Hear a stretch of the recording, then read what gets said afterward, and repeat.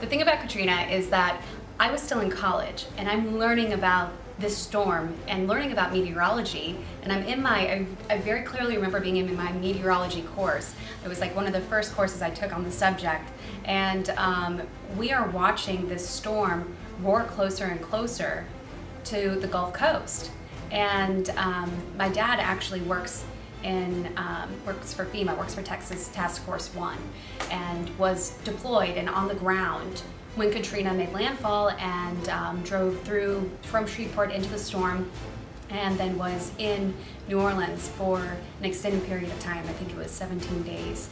And during that time period, he was calling and giving updates to me, in which I was kind of passing it along to my classmates, and because we weren't getting all that much information out of there, and he had the capability to actually contact me and let me know what was going on kind of on the ground level there.